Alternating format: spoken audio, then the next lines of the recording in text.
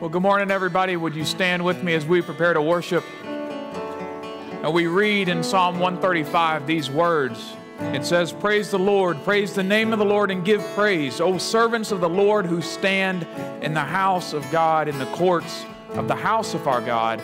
Praise the Lord, for the Lord is good, and sing to his name, for it is pleasant." And so, seeing as how we have gathered together this morning in the house of God, in the house of the Lord, let's do just as the Scripture says and sing praise to him.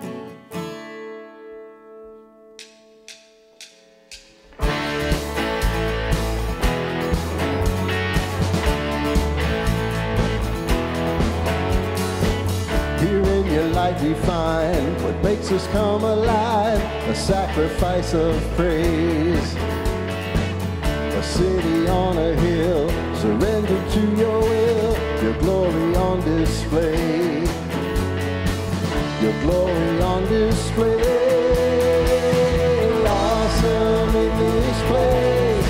Jesus, you are awesome in this place. Worthy to be praised. Jesus, you are worthy to be praised. You will be praised.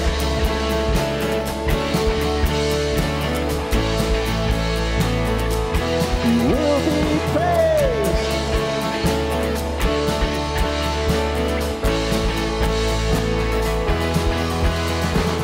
Your love, a force of grace, consuming every space. It's uncontainable.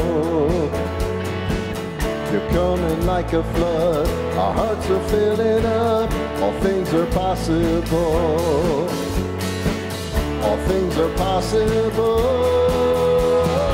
Awesome in this place, Jesus, you are awesome in this place.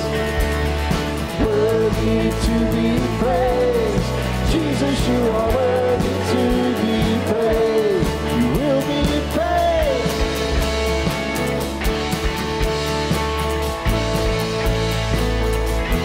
Will be praised.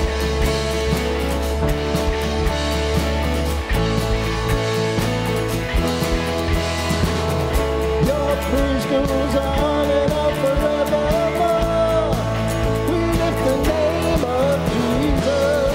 Your kingdom come is what we're living for. We lift the name of Jesus. Your praise goes on and on forevermore. We lift the name of Jesus. Your kingdom come is what we're living for. We lift the name of Jesus.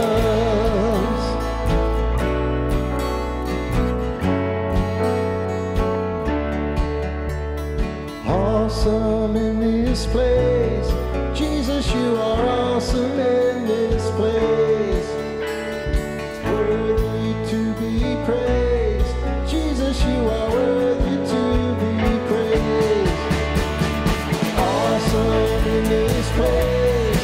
Jesus, you are awesome in this place. Worthy to be praised. Jesus, you are worthy to be praised. You will be praised.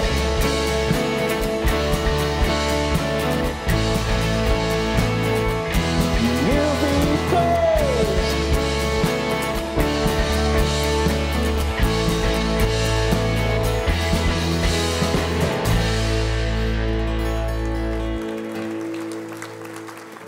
You know, when it comes to repentance and confession, we often fall into one of two ditches. The first being that we don't take our sin nearly seriously enough. We simply blow it off and think of it as no big deal because God's mercy is great. You know, He forgives us. But the other ditch is that we, realize the seriousness of our sin, and so we confess often and we come before God and admit our faults and our shortcomings, and we think, this has got to be the millionth time I've come before God with this. Can He really forgive me again? And the answer to that is, well, of course. When we realize the seriousness of our sin and we come before God and we admit in humility that we've come up short yet again, He is faithful and just to forgive when we repent and confess.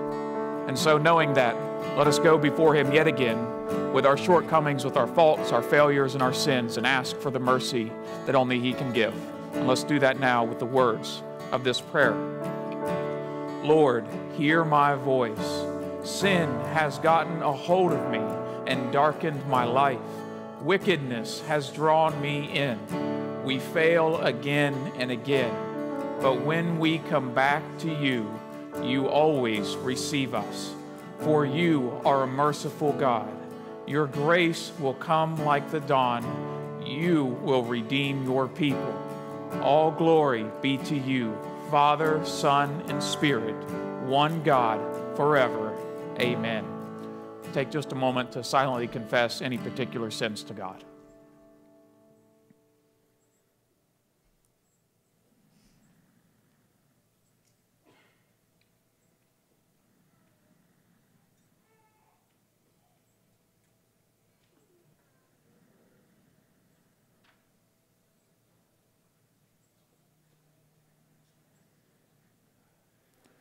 Now, friends, having confessed your sins to God, hear this word of comfort from 1 John chapter 2, which says, I am writing these things to you so that you may not sin.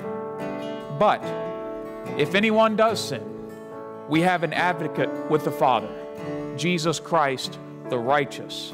He is the propitiation for our sins, and not for ours only, but for the sins of the whole world. And so, having received that forgiveness and mercy through Jesus Christ, let's continue to worship together.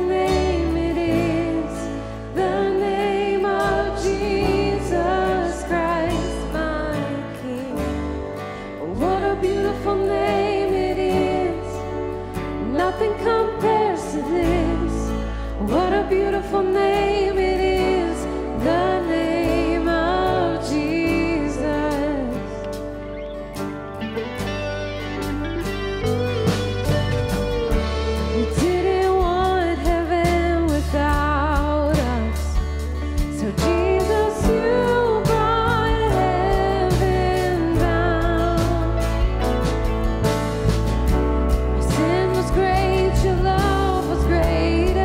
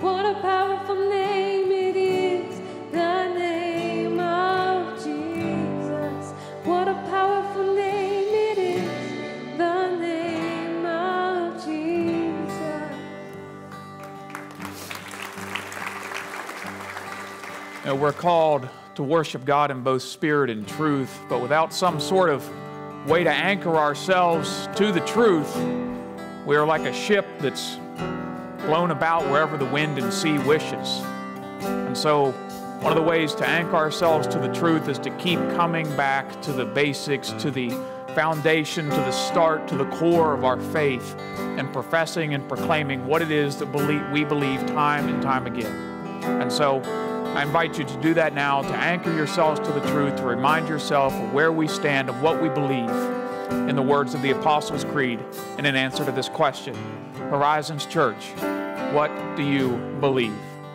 I believe in God the Father Almighty, maker of heaven and earth.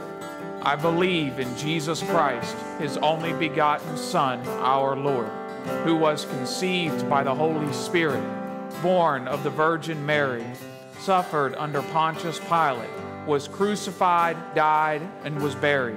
He descended to the dead. On the third day He rose again. He ascended into heaven, is seated at the right hand of the Father, and will come again to judge the living and the dead. I believe in the Holy Spirit, the one true church, the communion of saints, the forgiveness of sins, the resurrection of the body, and the life everlasting. Amen. Let's continue to worship together.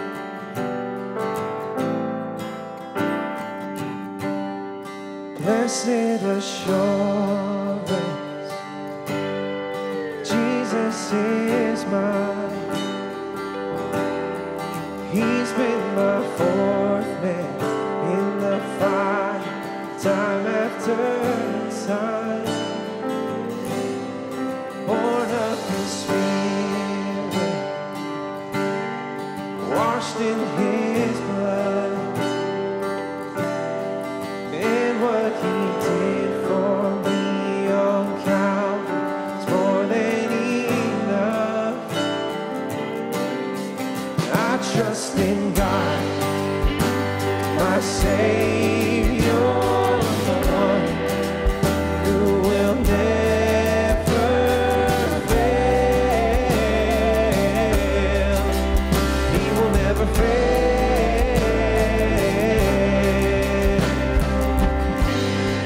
Perfect submission, all is at rest. I know the author of tomorrow has ordered my steps. So this is my story, and this is my song. I'm praising my risen King and Savior all the day long.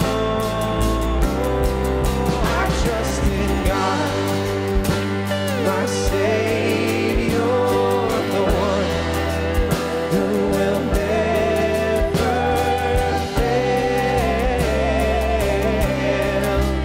He will never fail. I trust in God, my Savior, the one who will never fail. He will never fail. Yes, I trust in God.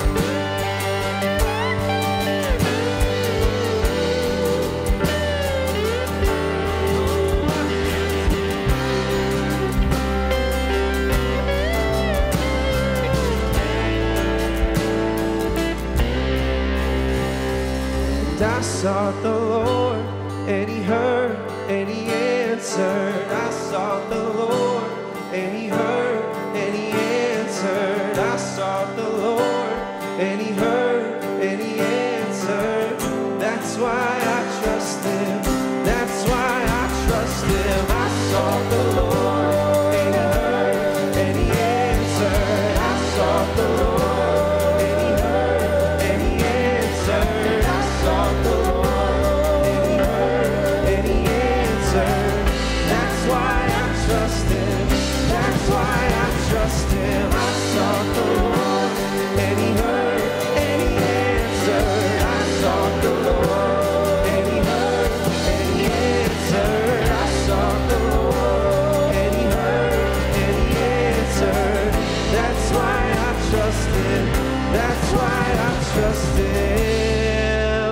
trust in God, my Savior, the one who will never fail.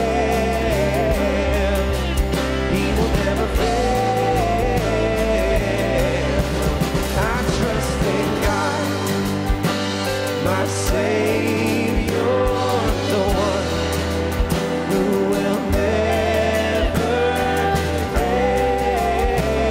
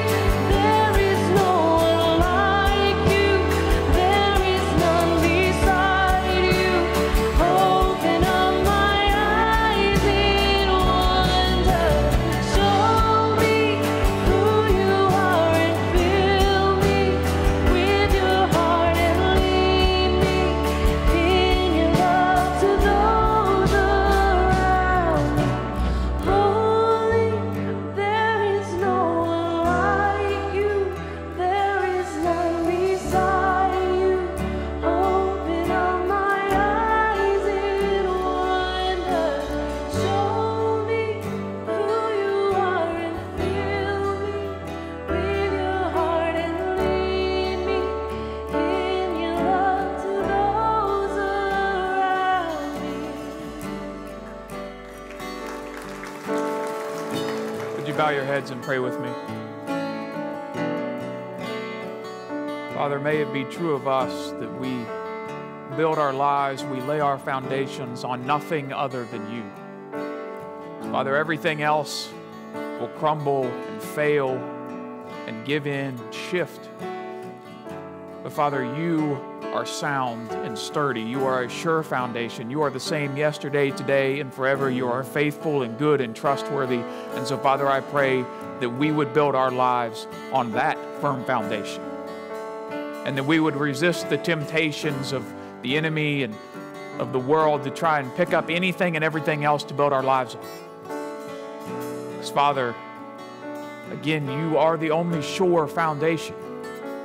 And so I pray that as we continue in our time together, as we hear the preaching of your word, that we would continue to build our lives on you, that you would teach us something about yourself, that we would fall a little bit more in love with you, that we would draw just a little bit nearer, and that, Father, we would be a people who are sound and sturdy because we have built our foundations on you and on the truth.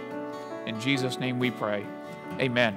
Well, good morning, everybody. Why don't you give somebody a hug or high five or handshake and welcome them to Horizons.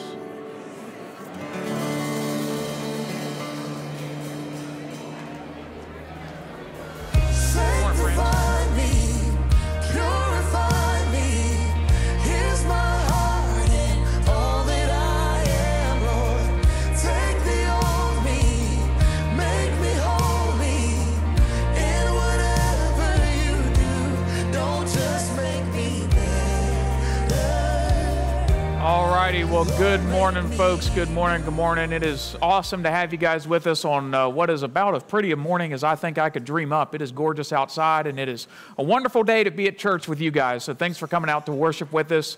If you're new or recent around here, if this is maybe your first time, a special welcome to you guys. Thanks for coming out this morning. My name's Lucas Jarrett. I'm the Connect Pastor here at Horizons Church. And if we haven't met you yet, if this is your first time or one of your first times, we would love to get a chance to meet you, introduce ourselves to you, get to know you a little bit, tell you a little bit about Horizons Church, all that good stuff. And so right after the service, right over there where that welcome sign just lit up, Pastor Steve's giving the message today. And right after the service, he'll be hanging out right over there. And if we haven't met you yet, come right over there, say hi. We'd love to get a chance to meet you. We got a free gift for you and give you some intel on how you can get connected here at the church, all right? So come do that if you're new or recent. We haven't met yet. And if you haven't downloaded the app, you can go ahead and do that, whether you're new or recent or not. Smartphones have been the cause of a lot of evil, I think. But, you can get something good out of it. So, if you're going to carry one around, you might as well try to get some good out of it. One of the ways you can do that is downloading our app. You got access to stuff in service you can use, connection card, sermon notes, and then even stuff on the go. If you've, want to catch up on sermons you may have missed or anything like that, you got the full sermon catalog there on the app. And if you would like to make giving part of your worship, you can do that through the app or through our 4 ways to give. And so we are grateful for your guys' generosity. And if you want to continue to give, you can use any of those 4 ways on the screen right there to do it, all right? We do have a couple special things coming up that I want to put on your radar, make you aware of. One of which is you've heard us talking about a captivating retreat for the ladies coming up. We've got a men's retreat, a Wild at Heart Basic men's retreat coming up very soon as well. This is at the end of the month, October 31 through November 3rd. That's a Thursday evening through a Sunday. So you don't have to take off work on Thursday evening. You can drive down after, get there, and then you'll be back by early afternoon Sunday. But this retreat has been a big marker in a lot of guys' lives who've been to these retreats. This has been something they can look back on and say, something changed that weekend. My life is going this direction, and then there's a stake in the ground where the Wild at Heart retreat happened, and now I'm going that direction. And so if you're looking for a way to try to get to the root of maybe some of the wounds in your heart, to have a more wholehearted faith, the Wild at Heart retreats are a phenomenal opportunity to do that. I highly recommend you going, all right? So we've only got, I think, like 5 or 6 slots open. So if you're at all interested, I would jump on it. I would get registered. You can do it online, or at least ask some questions if you're curious, want more info, because there's not a lot of slots left, all right? So men's retreat, Wild at Heart, coming up into the month. The second thing is, towards the end of the month, the 27th, we are having a membership class. So whether you've been around here for a long time or, not very long at all, if you're not an official member of Horizons Church and you would like to become one, or you're interested in what that would look like, the membership class is your next step. So you're not on the hook for anything if you come and attend this. You're not suckered in and then you can't get out. It's not one of those things. But if you come and want to be part of our church as an official member, this is your next step. You're going to figure out what that looks like, what it means to be a member at Horizons Church. And so that's going to be Sunday morning, October 27th, during the 9:30 service in the loft next door. I'll be over there teaching that, and you can register for that online as well, okay? I think that's it for me. The only other thing is the prayer room over there to my left and your right. If you'd like someone to pray with you at any point in time in the service, please head right on in there, and whoever's manning that room this morning would be more than happy to do so, okay? We got a quick video announcement, and then Pastor Steve will be up to deliver the message. We are about to listen to a message taught from God's Word. This is one of the most important parts of our gathering. Therefore, we ask you to silence your cell phone, not engage in conversation, and not allow your child to cause a distraction. If your little one does create a distraction, we kindly ask you to respect those around you by taking your child to our clean, safe nursery, using our family viewing area in the cafe, or one of our cry rooms located behind you, where you can see and hear everything, and your child will appreciate the extra freedom.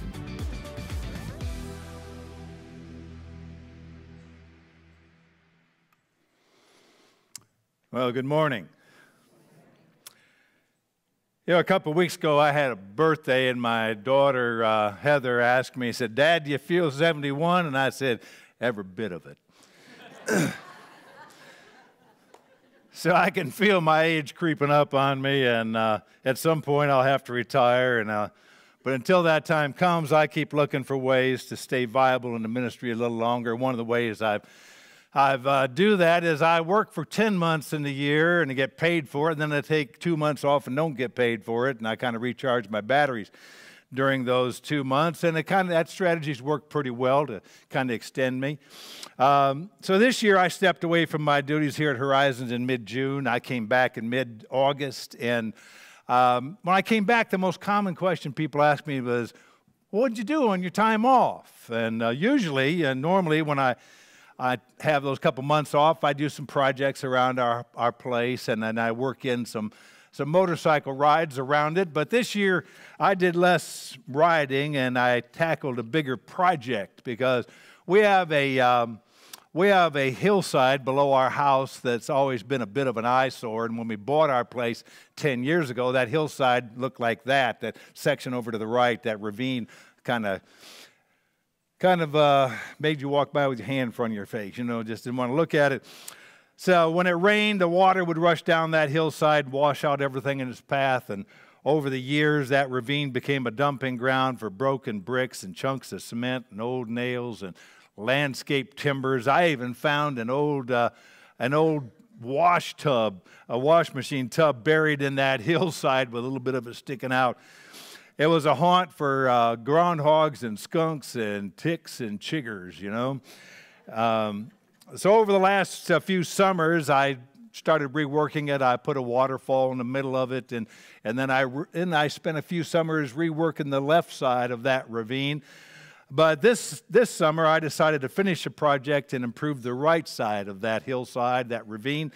And so I started in June, and the hillside over on the right side of the waterfall, you can see the waterfall in the middle. On the right, that was the hillside I wanted to give a facelift to and rework it. And so I set out to improve that side of it, and started out in June, started working on an idea I had in my head. And that project ended up in August, about, 350 hours later, and it looked like this when I got done. Now you can see there's 3 walls going up through there with a couple 3 different terraces, and that middle wall you see right there is made of stone. And while I was making that middle wall, I was laying it out. I'd created the first terrace, and I was laying out that middle wall. I saw something in the dirt about eye level, a little above eye level to my left, move, and it caught my eye. And so I turned to see what it was. And when I looked, it was a black snake. and about 3 foot long, and he was entangled in a ball of netting that someone had thrown over that hill years ago, and part of that netting was buried in the dirt, and part of it was sticking up out of the ground, and for some reason that snake decided that he was going to try to crawl through that ball of netting rather than go around it, and that was a fatal mistake for the snake, because halfway through that netting he got stuck. He couldn't go forward, he couldn't go backwards, and it didn't matter how he contorted his body, twisted, turned, or thrashed around, he was trapped and he couldn't get free. And if he couldn't get free, he was going to die in that ball of mesh right there on that hill. And so I had to decide if I was going to pick up my machete and end his struggle, or if I was going to set him free and let him live. And I decided to set him free. But when I reached down to pull that buried netting out of the dirt so I could free him, that snake coiled up and struck at my hand. And so I had to decide a second time if I was going to end his life or set him free.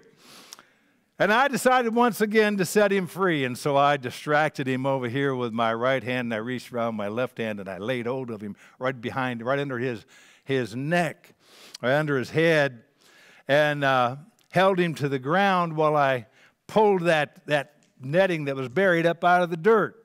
Because I thought once I pulled that netting up, it would ease the grip that had on the snake, and I could just pull it off of him. But I was wrong. That snake had got himself so entwined in that ball of mesh, I couldn't remove it. So I reached over and I got a pair of scissors out of my tool bucket, and I held him to the ground, and I got up fairly close to him, and I cut a big ball of that netting off of him, because I thought surely once I cut the netting, I'll be able to strip it off of his body and free him from it. But I was wrong again. I got that big wad of netting off, but it was that left part that was left was so tightly wrapped around his body, I couldn't get it free. And all the time that I was trying to cut that loose and trying to see if that crazy snake was thrashing around trying to get out of my grip, and he was trying to reach out and bite my hand.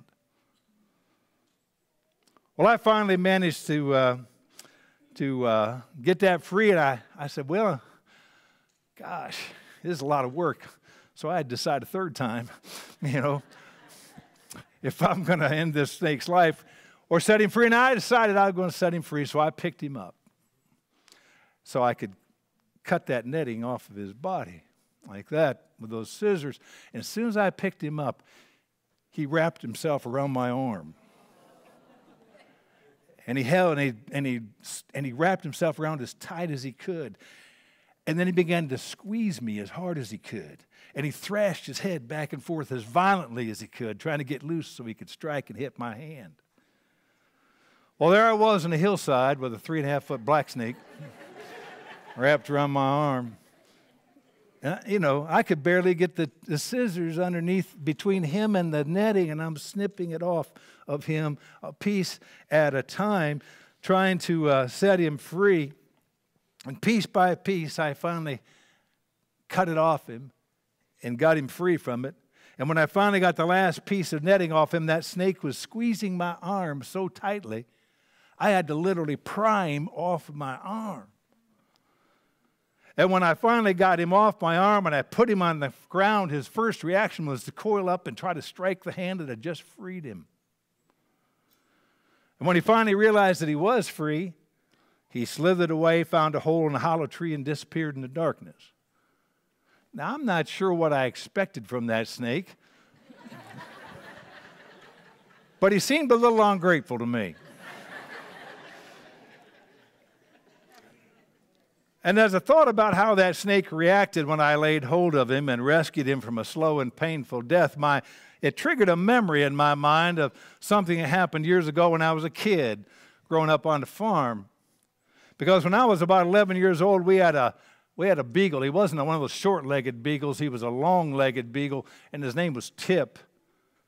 And Tip loved to hunt, and in fact, he'd love to hunt so much he'd hunt with you or he'd hunt without you. And Tip would disappear for hours into the fields and woods around our house, tracking his latest quest.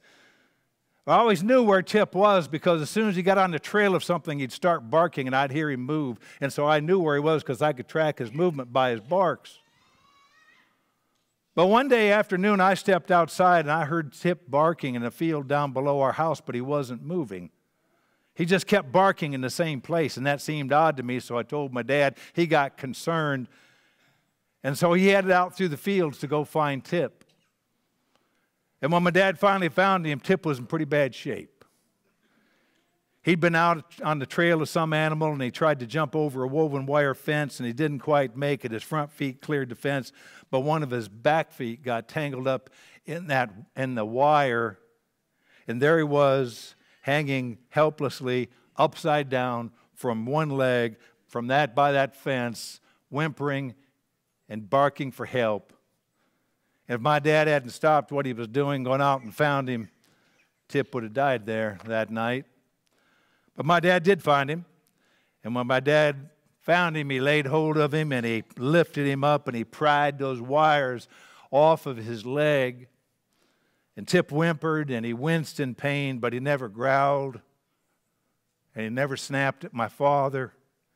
And when he was finally free, he didn't run off into the darkness. He got as close to my dad as he could.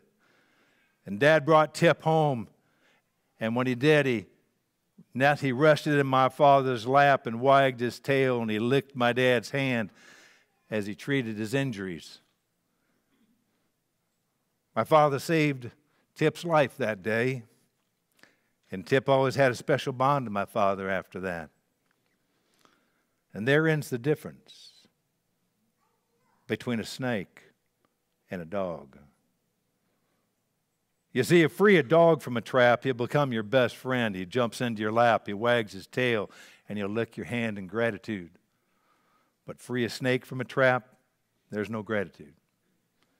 He'll fight you every step of the way, and when you finally set him free, his first instinct is to bite your hand and slither back into the darkness. Now, we're going to discover today that every one of us has managed to get ourselves hopelessly entangled in a web of sin. And that web of sin is certain to destroy our lives, sabotage our relationships, and set us up for eternal ruin. And try as we might to free ourselves from that trap, we can't get free. Many have tried, all have failed. We can't be religious enough. We can't do enough good things to wiggle out of that trap. And we can't take enough drugs, drink enough booze, or sleep with enough people to forget that we're in a trap. The simple reality is, if someone doesn't hear our cry and come to us, if someone doesn't lay hold of us and set us free from the trap of our sin, we will die in a trap of our own making, and we will face an eternal ruin. But the good news is, someone has seen your plight.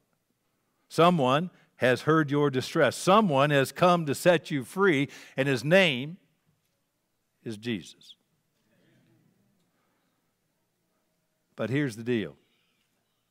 To set you free, he has to. He has to lay hold of you. There's no other way to get you free. He has to lay hold of you.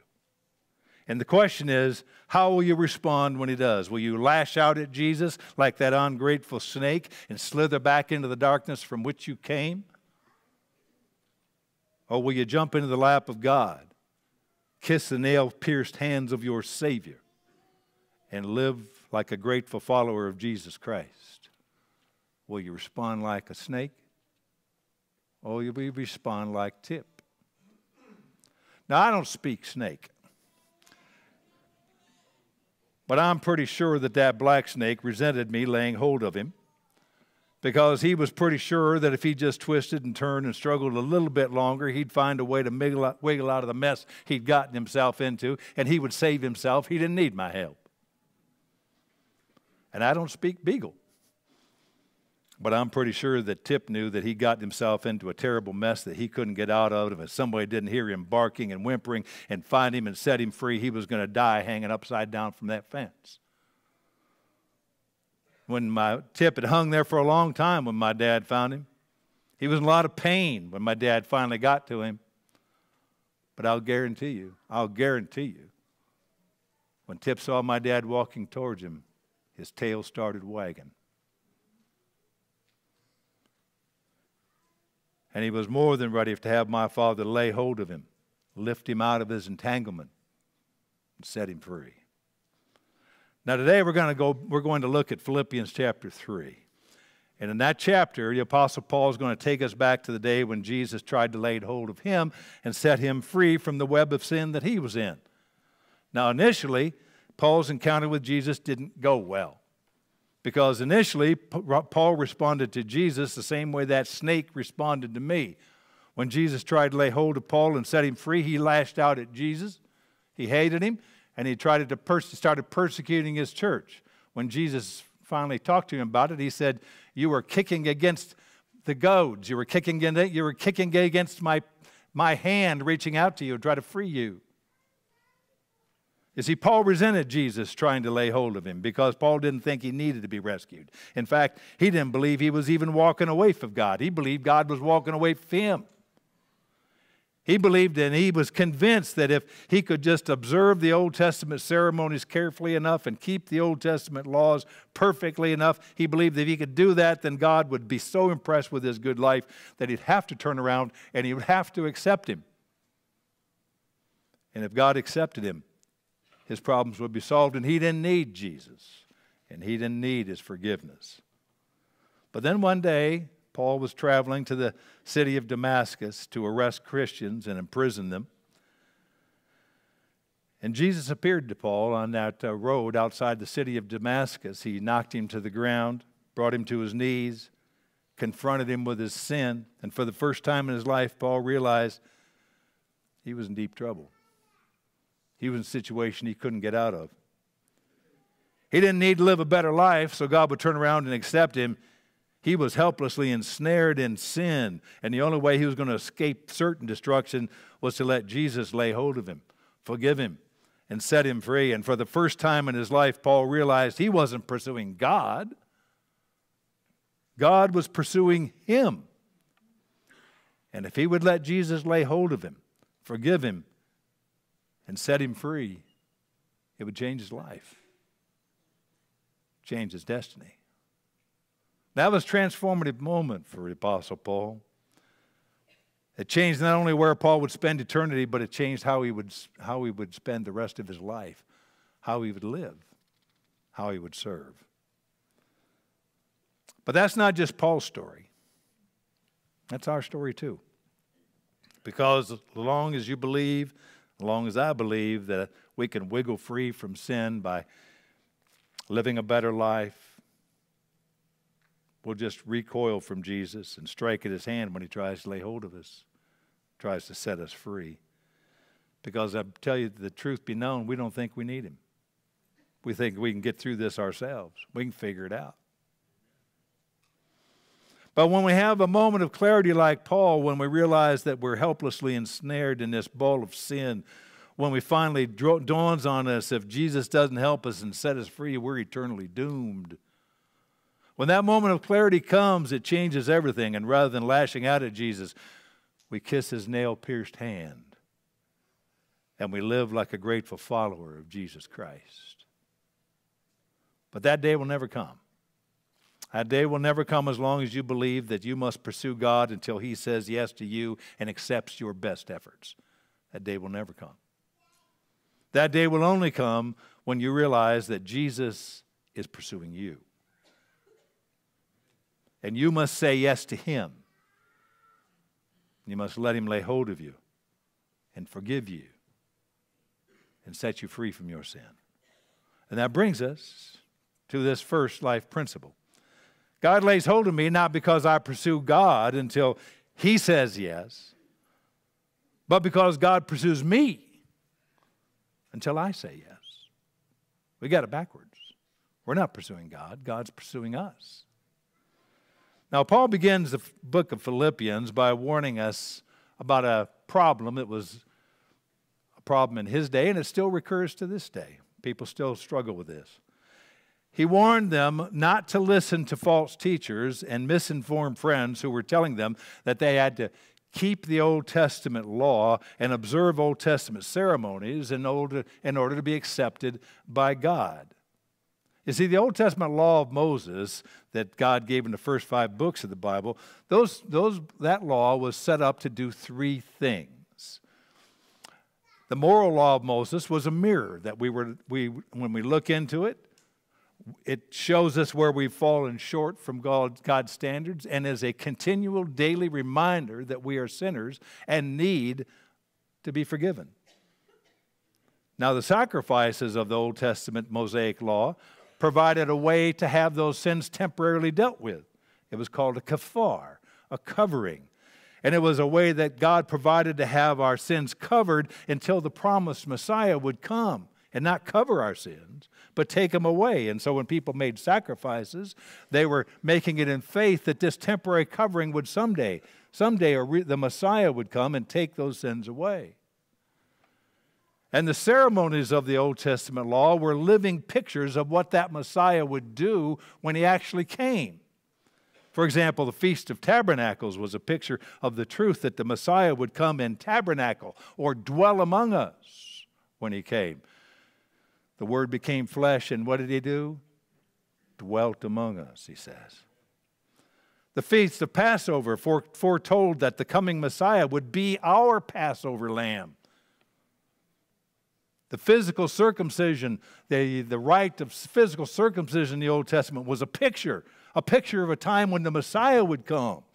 And he would not circumcise our bodies, he would circumcise our hearts.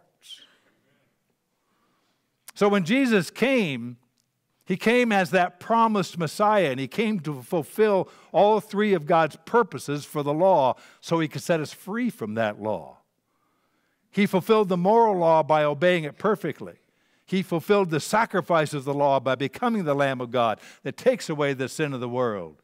And he fulfilled the ceremonies of the law by doing the very things that those ceremonies depicted and pictured the Messiah would do. In short, Jesus fulfilled the law of Moses so we could be free from that law and live by the law of Christ. Therefore, Paul has very harsh words for anyone who teaches that we are still under the law of Moses. Now, in Paul's day, there were people who were teaching that you didn't need to be forgiven by Christ at all, because if you just followed the law of Moses carefully enough, God would accept you. Now, Paul had been caught in that trap for years, and he vehemently rejected that heresy. But there were others who were teaching that you needed to accept Jesus as your Messiah, but ultimately Jesus' death and salvation was not enough to make you right with God, because if you really wanted to be accepted by God, you also had to keep the law of Moses. And the Apostle Paul, the book of Hebrews, the Jerusalem Council, all of those things completely and fully rejected that heresy.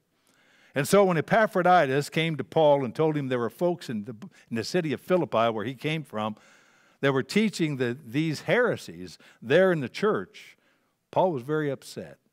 And he wrote these words. He said, watch out. Watch out for those dogs, those mutilators of the flesh, those people that want to require you to keep the Old Testament law to be accepted by God and be circumcised and keep all. He said, he called them dogs. He said they're mutilators of the flesh. For it says, for it is we, Christians, who are the circumcision. It is we who Jesus has come and he has circumcised our heart. It's we who worship by the Spirit of God, who glory in Christ. We don't glory in the law. We glory in our Messiah, Jesus. And we put no confidence in the flesh and our ability to keep some law to be accepted by God. We're accepted by Jesus, and that's why we're accepted by God. He says, though I myself have reason for such confidence, if anybody had a reason to be confident in that kind of an approach, he says, I got it. If anyone thinks he has a reason to have confidence in the flesh, that keeping the law, keeping the ceremonies, doing the sacrifices, anybody was to think that doing those things would make you right with God and be accepted by God, said, I gosh, I'm the guy because he said, I much more. I was circumcised on the 8th day of the people. I'm of the people of Israel. I'm of the tribe of Judah. I'm a Hebrew of Hebrews. I'm regarded as regards the law. I was a Pharisee. As for zeal, I persecuted the church. As for legalistic righteousness that comes from trying to keep the rules of the law, he says, gosh, I was faultless. You couldn't put a blame. You couldn't point out a problem in me. See, Paul's question is, what can save you? A picture or a person? You see, the law of Moses was a picture of the coming Messiah. It was a picture that said Messiah is coming and here's what he'll do when he comes. But Jesus is that promised Messiah. So why would you cling to a picture and believe that a picture can save you when the person that picture depicts is here? That's his argument. How many of you walked down, when you got married, you said, don't bother coming to the wedding, honey, I've got a picture of you, I'll just say I do to the picture. I'll bet none of you did that. Pictures don't save you. Jesus saves you. And so cling to Jesus, not the picture of Jesus. And Paul took that argument even a little bit further, and he says, look, if keeping the Old Testament law could make us acceptable to God, if that was a way to be okay with God, then, gee, I wouldn't need Jesus because I'd be golden because I was a rock star when it came to keeping the Old Testament law. Said, I was a Jew from the tribe of Benjamin. That first king came from the tribe of Benjamin. He said, I was circumcised on the 8th day, just as the law requires. I was a Hebrew of Hebrews. I wasn't an also-ran. I was top shelf. As a Pharisee, so I didn't just keep the law, God's laws. I kept the laws about God's laws that were written in the Mishnah. In fact, he said, I was so zealous for the law of Moses, I persecuted the followers of Jesus because they claimed to be free from the law of Moses. So I imprisoned them, and I tried to get them killed. I was so careful about keeping the laws of Moses and the ceremonies of Moses and the sacrifices of the Mosaic system that no one could find fault with me. And yet, despite all my impeccable credentials and all my moral achievements, I was hopelessly trapped in my sin because I was clinging and put my hope in a picture. And a picture cannot save you. Only a person can save you because only a person can lay hold of you. Only a person can forgive you. And only a person can set you free. And Paul said it like this. In light of this, what did I do? He says, but whatever was profit to me, whatever I counted as part of my pedigree, I consider now as loss for the sake of Christ. If I can have Christ, all that doesn't matter. If I can have the Messiah, that's what the word Christ means, the Messiah. All those things don't matter. What's more, I consider everything over here that I used to do to try to get God's approval and all those pedigrees, all those accomplishments, all those stars on all those things. They're lost compared to the surpassing greatness that I now know as the Messiah, Jesus Christ. For whose sake I have lost all things, I consider all these things as trinkets, monopoly money, rubbish, he says, that I may gain Christ and be found in him. Because if I'm found in him, I don't have a righteousness of my own that comes from me keeping the law well enough. No, I have a righteousness that comes through Christ. It comes through faith in him, faith in my Messiah, the promised one that the law was pointing to.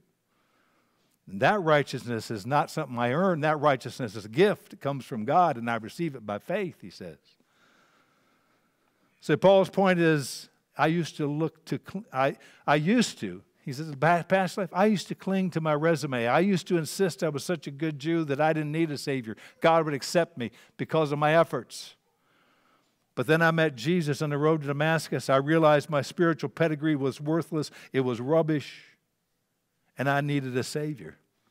I needed a righteousness that didn't come from trying to be a good enough person that God would accept me. I needed a righteousness that came to me as a gift from Jesus, my Messiah. I needed a righteousness that came from Jesus laying hold of me, forgiving me, and setting me free. That's the kind of righteousness I needed.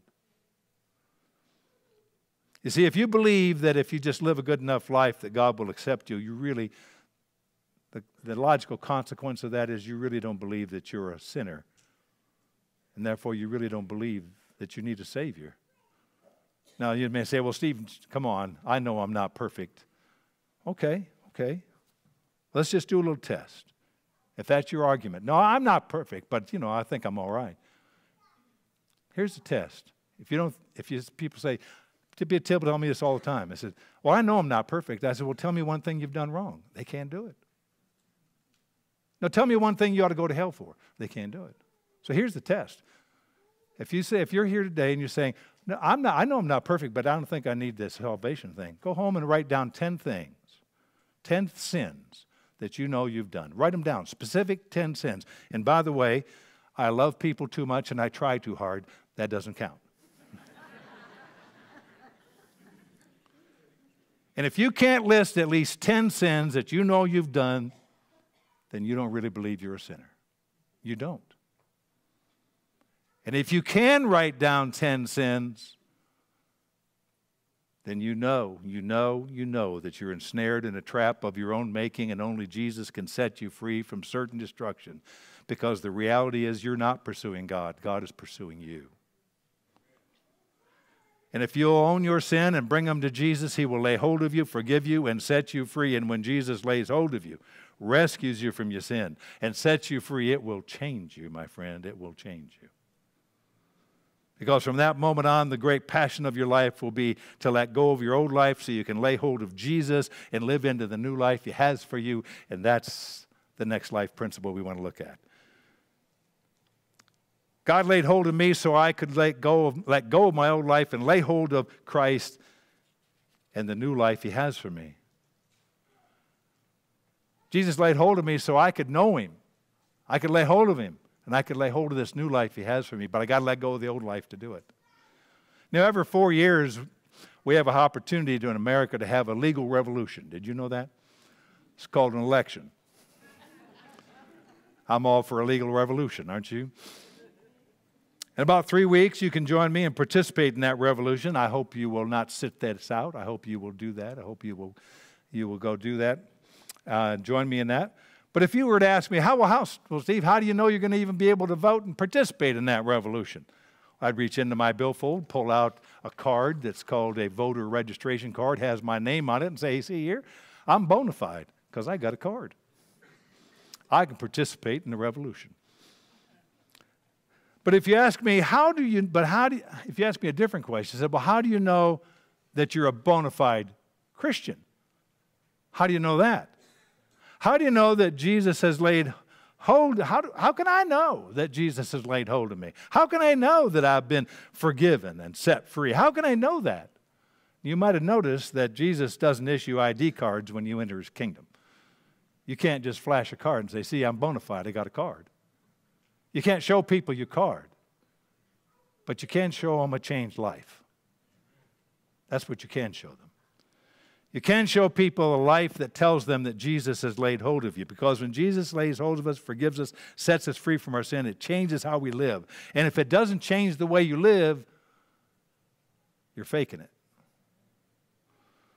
Now, when Jesus laid hold of Paul on the road to Damascus, he immediately quit persecuting Christians, and he began a lifelong quest to figure out how he could know Jesus, lay hold of Him, and live into this new life that God had for him. He says it like this. He said, when I realized this was all, I was clinging to the wrong thing. This was just a picture that was telling me that the Messiah was coming, and He has come. So I let go of this, and I clung to this. He said, when I realized that, this was my new purpose in life. I want to know Christ. I want to know the Messiah.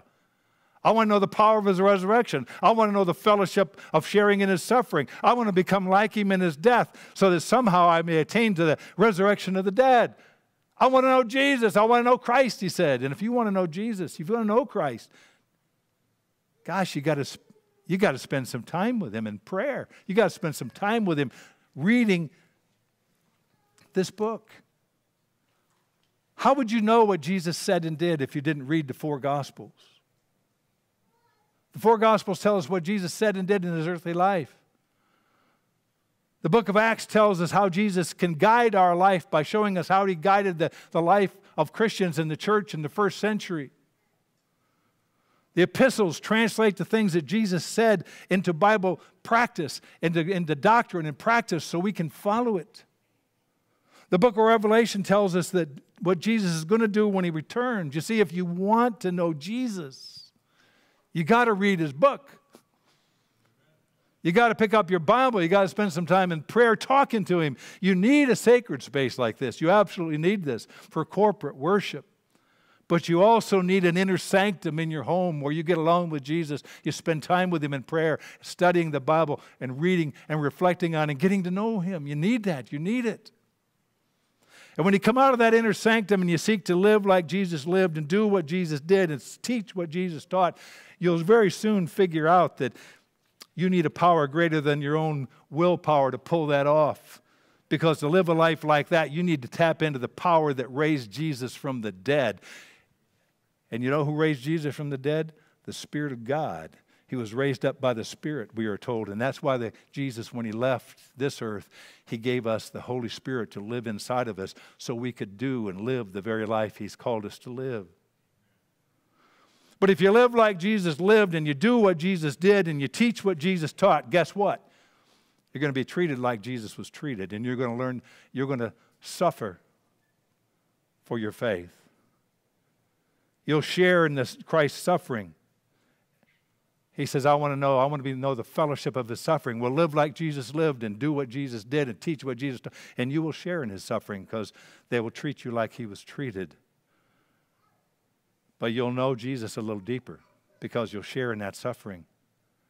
And the North Star that guided Jesus' life and his ministry were 7 words. These 7 words led him to his death. And Paul said, I want to share in what led him to his death. I want to share in that. Well, what led Jesus to his death were these 7 words. Not my will, but thine be done. Living those 7 words led Jesus to the cross. And if you want to know Jesus Christ deeply, you must live by those 7 words yourself. Live by the very words that led Jesus to his death. And you will share in that. You'll figure out a little bit more about your Savior. And there's part of you that will die, so new part of you can live. Not my will, but thine be done.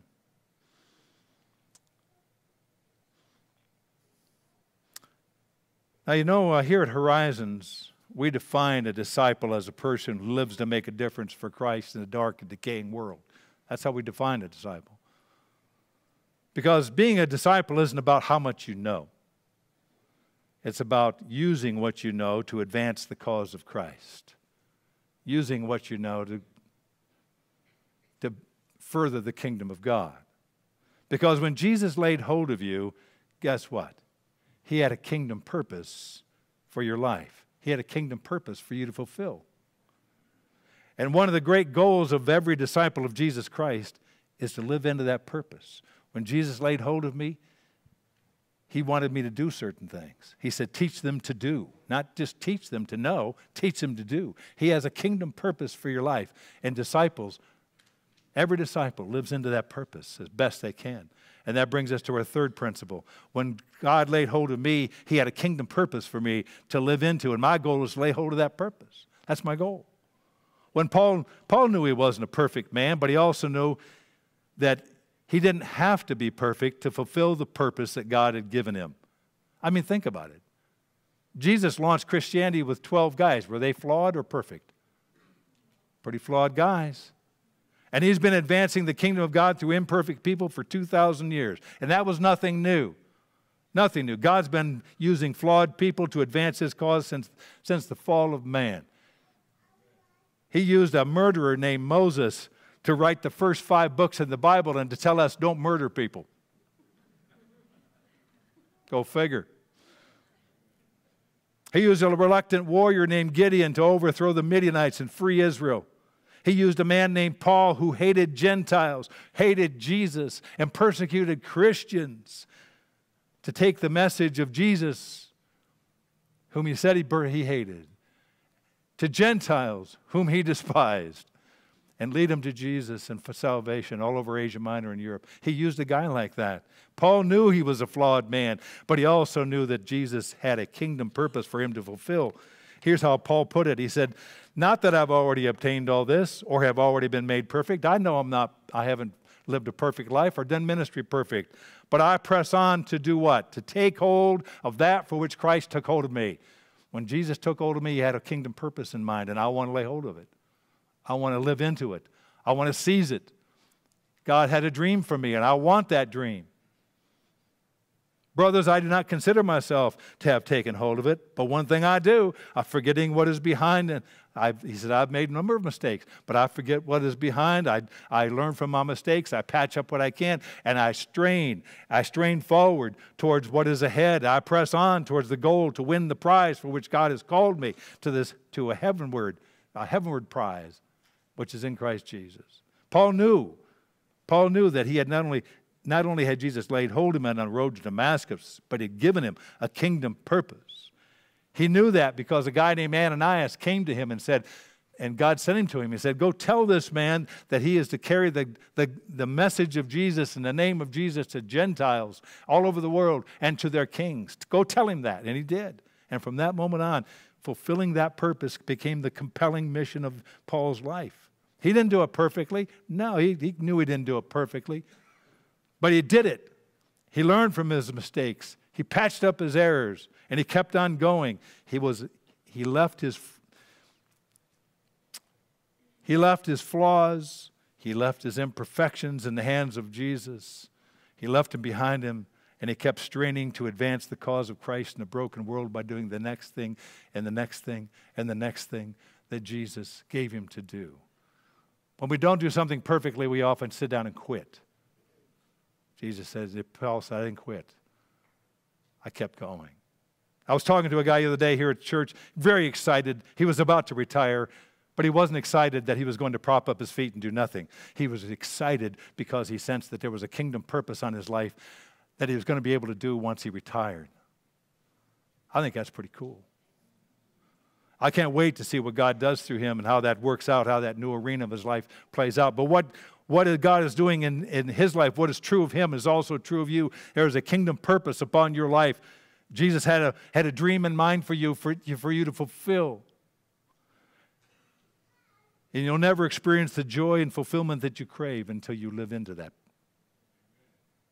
So what do you call a person who Jesus has laid hold of, who's trying to know Jesus deeply? What do you call a person who's tapping into the power of Christ's resurrection and joining Jesus in the fellowship of his suffering and laying hold of their kingdom purpose? What do you call a man? What do you call a woman who does that? Well, in Philippians 3, the end of it, the last few verses, Jesus calls them a citizen of heaven, because their goal is to make a difference for Christ while they're here on this earth, but they know that their real home is not here on this earth, it's in heaven. And so while they're serving Christ in this broken world, they have their eye on the eastern sky, because they know that one day, Jesus is going to break through those clouds, and he's going to return, and I may live to see it. And when he comes there, we're going to leave this world, and we're going to go live with Christ in our true home. And that leads us to this final principle. God laid hold of us so we could live as citizens of heaven until Jesus returns and lays hold, so we can lay hold of all that God has for us. 1986, I was in Israel for about 10 days with 3 friends. First night we were there, we stayed in a motel on Tel Aviv, on the shores of the sea of the Mediterranean Sea. I was very excited to be there. And I was 7 hours delay. It was a 7-hour difference in West Virginia time and there. And so even though it was very late, I couldn't get to sleep. And so Larry Bell was with me, and we got together and said, let's go out. We can't sleep. Let's go out on the beach and check out the beach and go put our foot in the sea and the Mediterranean Sea and say we did it. And so we headed out the door, but we hadn't gotten very far into our little adventure before we found ourselves surrounded by army jeeps filled with soldiers with rifles and machine guns. They want to know who we were, where we were from, what we were doing out on the beach in the middle of the night. And I said, Larry, I don't think we're in Kansas anymore. You know? We're in a foreign country where terrorists are dropped off on the beach in the middle of the night so they can walk into a building and blow people up. And so I was informed that if I wanted to enjoy my stay in Israel and not end up in an interrogation room with bright lights in my face, that I should probably not go out and wander the beach in the middle of the night. It was a stark reminder that I was in a foreign country where people think and they act differently than we do back here in almost heaven, West Virginia. But you know what? I get a very similar feeling every time I turn on the television, every time I read a newsreel, every time I try to watch some woke movie. It's a stark reminder that I'm a pilgrim living in a foreign land, a land that has very different values and very different beliefs than I do, because my true citizenship is not here, it is in heaven. But my job while I'm here is to live, not to live like the world around me, but to be an ambassador for my King, to advance the interests of His kingdom until He comes back for me and He calls me to my true home. And when He calls me to that true home, He will finish the transformation in me that He started when He laid hold of me. Here's how He finishes this book. Their mind, this world around us, their mind's on earthly things, but our citizenship as Christians, our citizenship is in heaven. That's where we belong. And we eagerly await a Savior from there whose name is Jesus, the Lord Jesus, the Messiah, Lord Jesus Christ, who by the power that enables Him, who by the power that enables Him to bring everything under His control is going to do something very special for us. He's going to transform our lowly bodies so that we will be like His glorious body, because one day Jesus is going to descend from heaven with the voice of an archangel, with the trumpet of God, and He's going to say, "Come up here." And all those Christians who died before us will rise up from the dead, and they'll be given a body like Christ's. And then those of us who are alive and remain when Jesus returns will be caught up in the air. The Bible says we'll meet Him in the clouds. And we too will be changed in a moment, in a twinkling of an eye. And our perishable bodies will be exchanged for an unperishable body like Christ's. And for the first time since Jesus laid hold of us, we'll experience everything God has for us. And for the first time since Jesus laid hold of us, we'll be in a place that feels like home. And God says, and so we shall ever be with the Lord. And so as we make a difference for Christ in this dark and decaying world, we serve a King. We live into the calling He's given us. As we do those things, this prayer is on our lips. Even so, come, Lord Jesus. Come, Lord. That's an amazing story to me, that Jesus has laid hold of us, that we can know Him, that we can fulfill our kingdom purpose in this broken world, and we can do that till Jesus returns, takes us home, and transforms us. And that, my friend, is the taproot of our joy. That's the taproot of our joy. Lay hold of that story. You will lay hold of joy, because when you lay hold of that story, you won't live like some ungrateful snake that lashes out at Jesus and slithers back into the darkness. No, you'll crawl into the lap of your Father. You'll kiss the nail-pierced hand of your Savior, and you'll live like a grateful follower of Jesus Christ until Jesus comes and take you home. Lay hold of that story. You'll lay hold of joy. So let's go home. Let's pick up our Bibles. Let's find our inner sanctum. Let's get to know Jesus. Let's go out and make a difference for Him until Jesus comes, because one day He's coming for us, and He will take us home. And that is the taproot of our joy. God bless you. If I haven't met you yet, I'll be right over here. All right?